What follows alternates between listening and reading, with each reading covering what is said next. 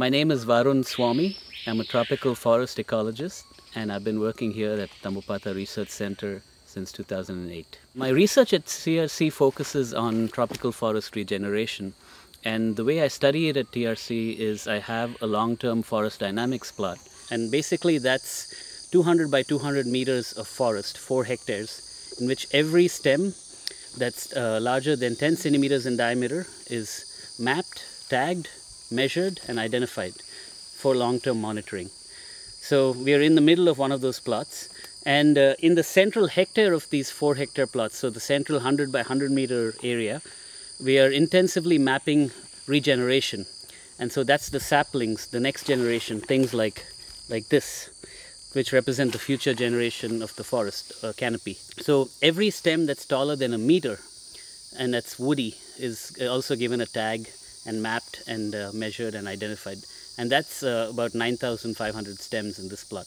That's in addition to the 2,200 stems that are above 10 centimeters in diameter. So those represent 2 distinct generations. One is the adult tree generation. The next is the sapling generation, which represents the babies, or the ones that are eventually going to replace the canopy trees. And the other monitoring that we're doing in that same central hectare is we are intensively mapping seed fall, both spatially and temporally. And we do that by having a grid of 196 seed traps. And so every 2 weeks, either me or my assistants come to each of these plots and they examine the contents of the traps. And if there are any fruits and seeds in them, they collect them, put them in a bag and take them back to the field station to identify and to register. Clean.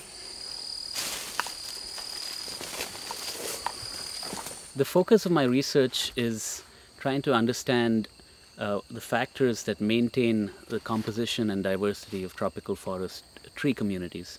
As is well known, the Amazon rainforest has amongst the highest tree diversity of any forest in the world. It becomes very interesting to understand what factors maintain that diversity and that stability.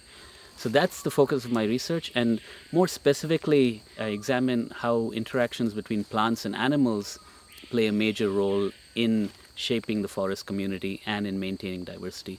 So my study is a comparative study. I collect the same kinds of data with the same study design in places like TRC. Manu National Park on the other end of the basin is one of my other control sites that has a fully intact forest animal community.